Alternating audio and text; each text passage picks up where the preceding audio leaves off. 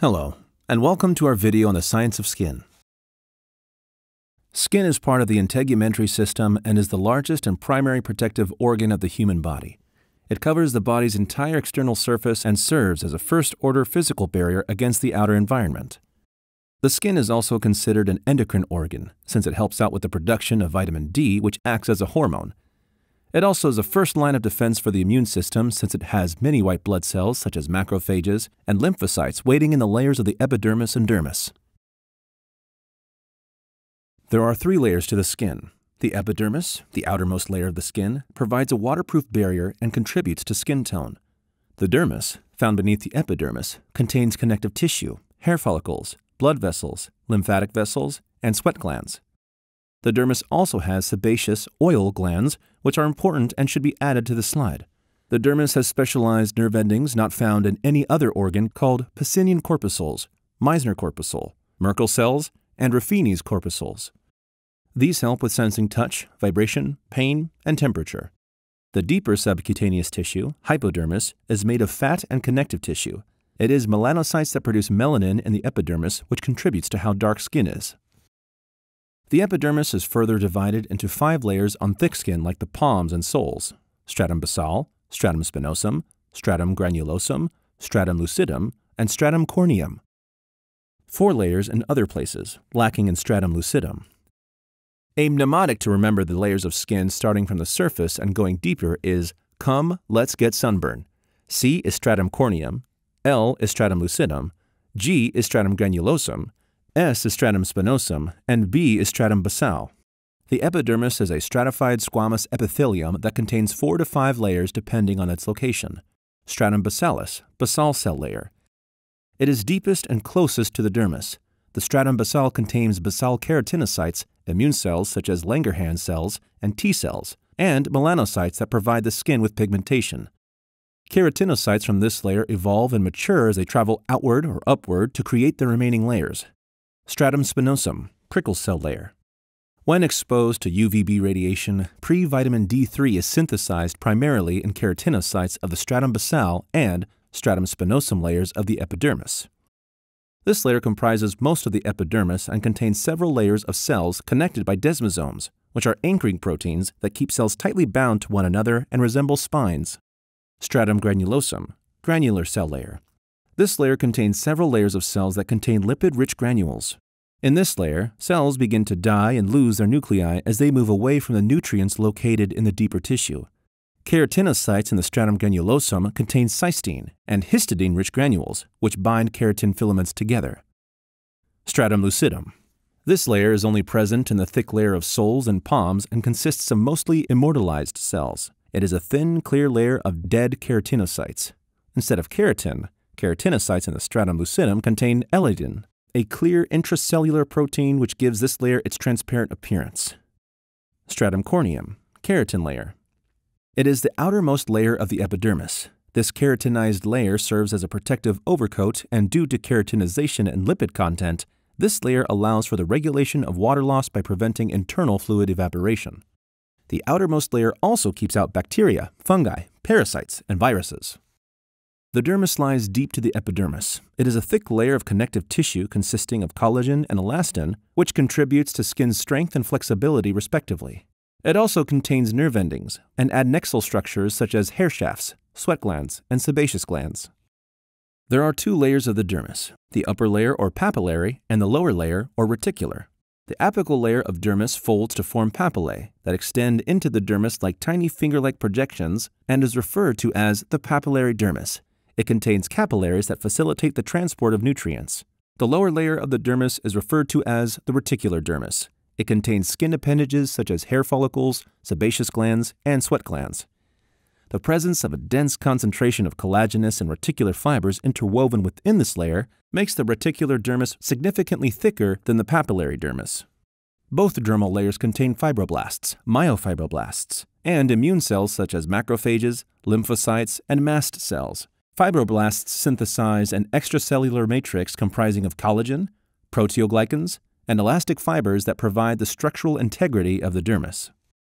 The hypodermis is the third and deepest layer, consisting mainly of adipose tissue. Skin adipose tissue stores energy in the form of fatty acids and functions as an endocrine organ important for glucose, homeostasis, and lipid metabolism. The adipose tissue also absorbs kinetic energy as well to act as a cushion during blunt trauma. This layer consists of fibrocytes and adipocytes and is rich in proteoglycans and glycosaminoglycans, which confer mucus-like properties to the layer. This layer also produces a variety of mediators such as growth factors, adipokines, and cytokines, and contains multiple immune cells. Subcutaneous fat serves as an insulating layer for the body, as fat is a poor conductor of heat. Now let's look at the physiological factors related to the skin. It varies based on its location, age, gender, medications, and health affecting the skin's density and thickness. As explained above, the varying thickness is due to changes in the dermis and epidermis. The palms and soles have a thick skin where there is marked keratinization, and the stratum lucidum layer and thinner skin is found on eyelids, axillae, and genitals, as well as the mucosal surfaces exposed to the external environment such as oral mucosa, vaginal canal, and other selected internal body surfaces.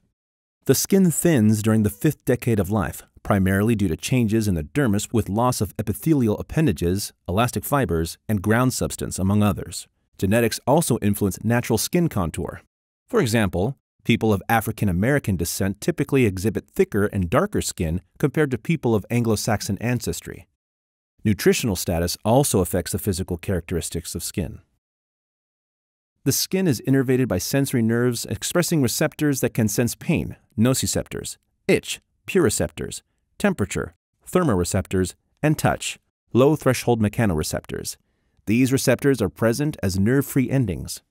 Nociceptive nerves are in close contact with hair follicles and epithelial cells, with their free nerve endings terminating at various levels of the epidermis. Merkel cells are involved in mechanosensation, light touch. These are oval-shaped cells interspersed in the basal layer of the epidermis and innervated with sensory fibers. Meissner's corpuscles are located in the papillary dermis and are sensitive to touch. Pacinian corpuscles are located in the reticular dermis and are responsive to pressure and vibration. Both types of corpuscles are supplied by AA and AB sensory nerve fibers that are situated in the sensory ganglia. Thermoreceptors, critical for sensing thermal differences between the skin and the external environment, are expressed on both heat and cold-sensitive nerves, with the skin being more densely populated by cold-sensitive nerves.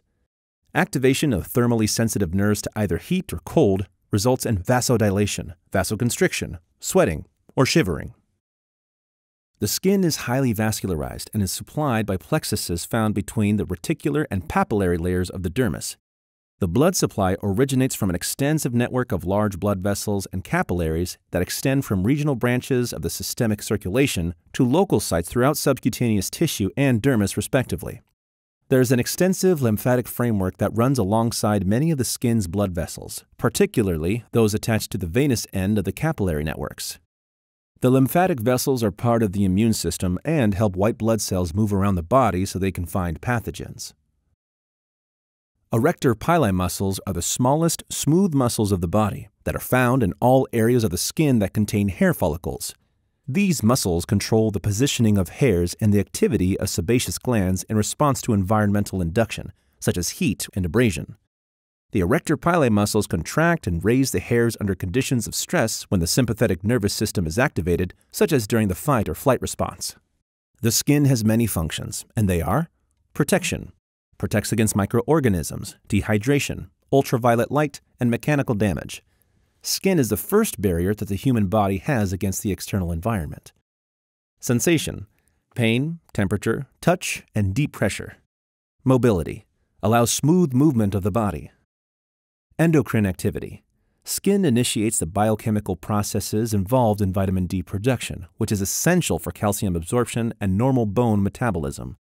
Exocrine activity. By the release of water, urea, and ammonia, skin secretes products like sebum, oil, sweat, and pheromones, and also exerts important immunological functions by the secretions of bioactive substances such as cytokines. Immunity. Physically keeps out pathogens and has white blood cells below the surface ready to attack. Temperature regulation.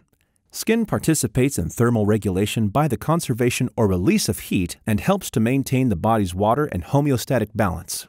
Temperature regulation in skin occurs from blood vessels either constricting or dilating because blood is warm. So more equals warmer, dilation, and less equals colder, constriction. Also why skin looks red when hot and pale when cold. Sweat also helps cool the body.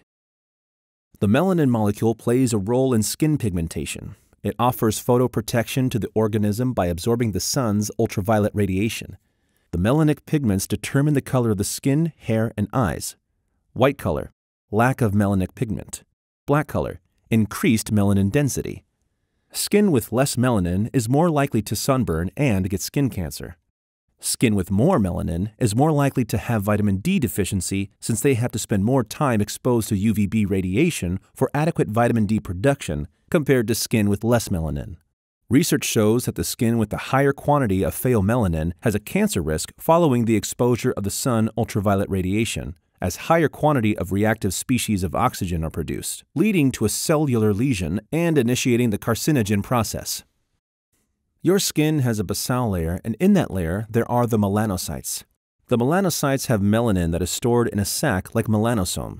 This absorbs harmful UV rays. The type, amount, and density of the melanin deposition determines the color of the skin. Why do we have a variety of skin colors? The UV rays from the sun can cause DNA damage in the skin cells. The melanocytes then transfer the melanin to the keratinocytes to protect the cells from UV rays. The transferred melanin arrange themselves above the nucleus of the cell to protect from DNA damage. The differences in the type, concentration, size, and distribution of the melanin, which is also a genetic trait, will create a wide variety of skin color. The wound healing process consists of 4 phases: hemostasis, inflammation, proliferation, and remodeling. Disruptions in any of the phases of wound healing result in impaired healing. A prolonged inflammatory phase may result in chronic wounds and inefficient wound healing. Perturbed proliferative and remodeling phases may lead to irregular wound closure, fibrosis, and scarring. People can also produce varying amounts of the different types of collagen used during proliferation and remodeling, resulting in keloid scars or bad-looking scars from minor wounds. The way a person's scars look is genetic. Skin protects the host from invasion by employing physical barriers, biomolecules, immune and non-immune cell intricate network, and skin structures. Corneocytes in the stratum corneum contribute to the barrier function of the epidermis. These cells are arranged in bricks and mortar fashion, interspersed by lipids such as ceramides, cholesterol, and free fatty acids.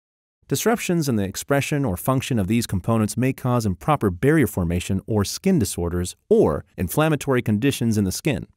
Autoimmune disease like psoriasis increase inflammation, causing breaks and lesions in the skin, leading to an impaired physical barrier.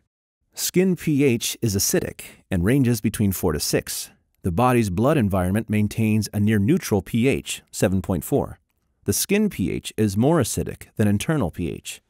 It is slightly acidic to keep water in and bacteria out. If it is too alkaline, skin is going to look flaky and red. If it's too acidic, it increases the likelihood of inflammatory skin conditions, such as acne and eczema. Recent research suggests skin pH depends on several key enzymes involved in the synthesis and maintenance of a competent skin barrier. Age, anatomic site, sebum, sweat, genetic predisposition affect the pH along with the use of creams, soaps, and cosmetics.